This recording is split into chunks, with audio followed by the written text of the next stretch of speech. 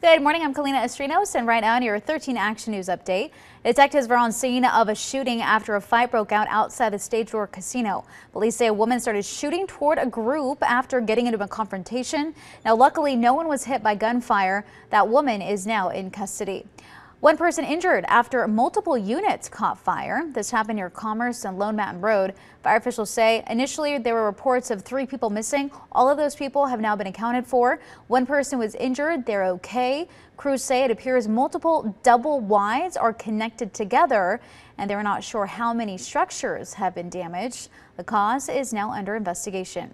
Hey, be sure to check your bank accounts because the $1,400 stimulus check is supposed to hit many bank accounts today. Both JP Morgan Chase and Wells Fargo said payments would come in today because today is the official payment date from the IRS.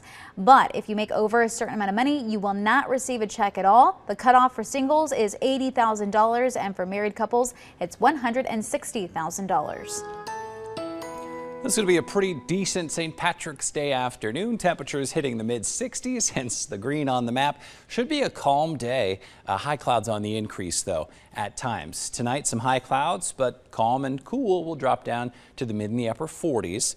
Looks like another calm day Thursday, even milder in the low 70s before some wind kicks in Friday, Saturday, as well as Sunday. Now, temperatures in the 70s Thursday, Friday, and Saturday, but Kalina, a slight dip to the 60s by the end of the weekend. All right, Justin, thank you. You can always get the latest news at KTNB.com or KTNB mobile app, a Roku channel, and the latest version of Apple TV.